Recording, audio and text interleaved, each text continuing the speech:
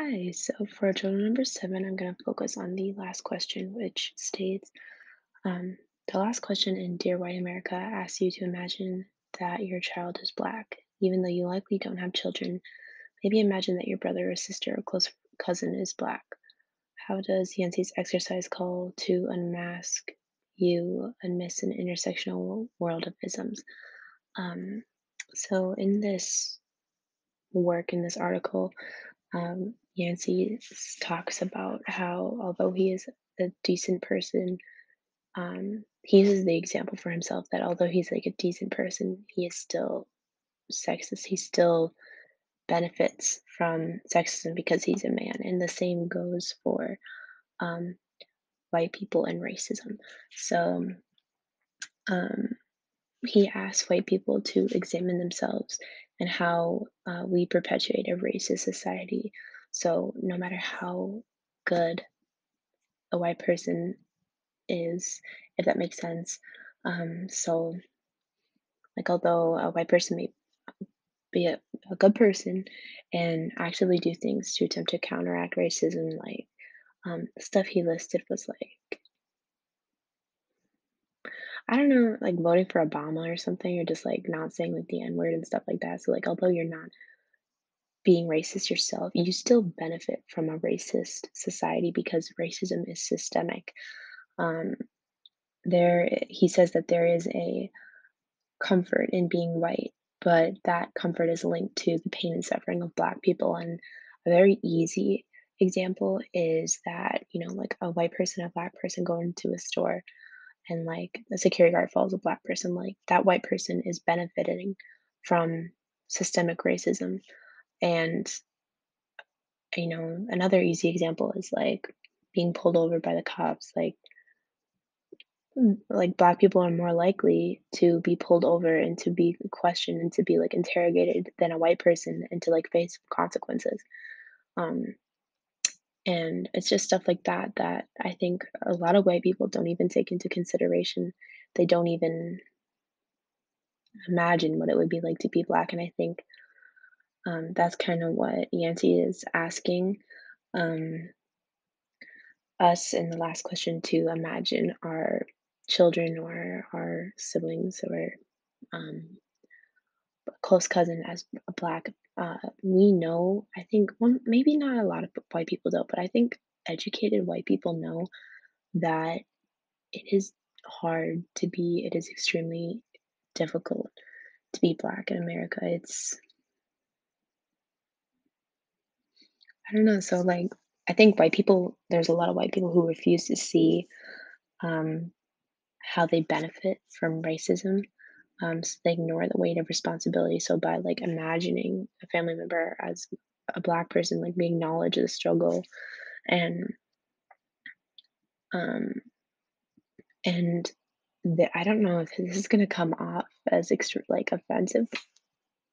Maybe starting that sentence like that already comes off as offensive, but like I said, like we know what it's like to be Black in America. It's not like the it's not like a great experience, I guess, if that makes sense. Like again, like we white people benefit off of systemic racism, and Black people suffer the consequences of it. And when you acknowledge that, you I guess like you wouldn't want like a family member to experience what um like what Black people do basically, or essentially like in America, like as like screwed up as that is. I think it makes you think. Like, it reminds me of this, like, I think it's like some kind of politician or something that said, um, I don't know who it was. Maybe I'm just like making this up. I don't know. But like she was like her like adopted Black son was like more likely to face like I don't know, criminal charges. Like what she said was totally racist. And it wasn't trying to prove a point or anything. It was just saying it to be to like basically like I don't know, like put down her Black son. Um, but it's kind of like the idea that her white child would not face the same, wouldn't have like this the exact same life as her um, black adopted son because again, white people they benefit from racism, whether they choose to believe that or not. Like people can believe, like white people can believe that this country is equal and that they're not racist because they have like black friends or whatever. But you still, white people still benefit from it, regardless of whether you think you are a good person or not. So, like, Yancy says, I think I'm a good person, but I'm still racist. Like, not because I think racist things, if that makes sense, but instead, like, I benefit from this racist society.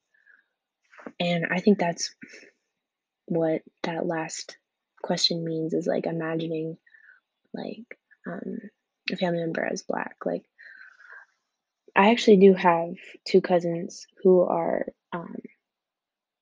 half black. And I often think I'm like I know that they're gonna face like challenges that I will never have to face just because their skin color. And I know that. And it's it's sad that like and it make I don't know. It's hard to explain. I'm kind of going off that tangent, but like it just makes me so sad that like that it's true that we live in a society that punishes people of color and like uplifts white people basically just because of how that's how it's always been. But like now you can see it in, like the protests against police brutality like over the summer and that are still ongoing that I think as a society we're trying to change. But I think there will always be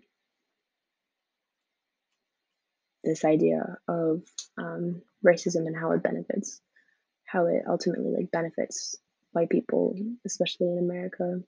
I guess everywhere too. I don't know. Um, this was a long journal entry. I hope I got my ideas across and that they made sense because yeah, I think it's interesting that he asked this question to imagine that your family, your kids or whatever is black because I think deep down white people know that there's a privilege to being white. And again, we there's a comfort in being white that black people don't have because it's like linked to this um, to systemic racism and such. So that concludes this journal entry.